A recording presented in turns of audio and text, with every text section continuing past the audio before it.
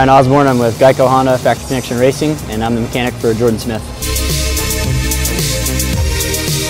Starting up top, Jordan runs Pro Taper bars, contour bars. We don't run the crossbar this year with this one. We're actually set up to run just this one. He likes to roll them back just a little bit, about a millimeter and a half. A little bit of a relaxed feel. His lever's pretty neutral. He just likes them a little bit down.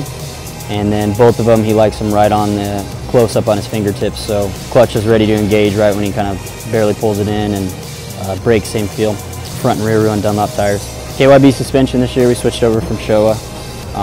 Big change, it's the air fork. So far all the guys are loving it. Jordan tends to run a really stiff front end, pretty aggressive, so that kind of plays into his favor. Right now we run the Works hubs with DID rims. Front rotor we run a 270 from Moto Stuff. It's complemented with another Honda factory part, which is the Works brakes. Moving back, we run a Yoshimura system. All our engines are done in-house by us. Kibby, Mick, and Jay, that's pretty much our engine department. They handle everything for us really well, and then work very closely with Yosh on getting everything tuned up nicely. Another Works part that we complement with the KYB suspension is the Works clamps and various other chassis components that we get to use from them, which works out really great. Kind of follow back in, we've got Works rear brake pedal with foot pegs. Decor offers gripper seat covers. I think there's 2 or 3 different types that we run. Jordan just likes the ribbed just on top, not on the sides. And then we run full Cycler plastics from the disc guard all the way back to the mud flap rear fender, side panel, shrouds, number plate, front fender, etc. And we've got some, Jordan likes to squeeze with legs. He's got those nice big powerful legs, and we complement it with some custom radiator braces that we had made. And we've also got some CV4 hoses there that we use to keep the bullet cooled down.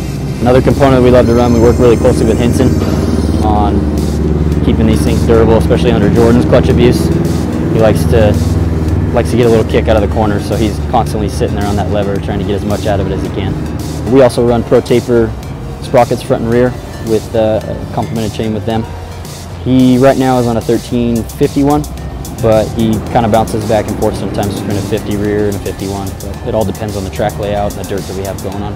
We've got some carbon bits that we use that are kind of custom to fit a little bit better, have some better wear characteristics that we have going on there on the rear chain guide. And then we've also got a work shifter, which just is a little different length and a little different feel for him, as well as spline, kind of adjust the setup. And another engine package thing we have is a Moto Tassinari. They have variable velocity stacks internally that we played with. Kibby and those guys have got it figured out what works best for the engine package that we have for the guys. Another complementing engine package is Twin Wear. We work really closely with them on getting some really great filters and letting it breathe easy. All right, everybody, thanks for stopping by, checking out the number 126 of Jordan Smith's bike here. Go ahead and look for him at an East Coast race coming to you, and hopefully we'll see you on the box.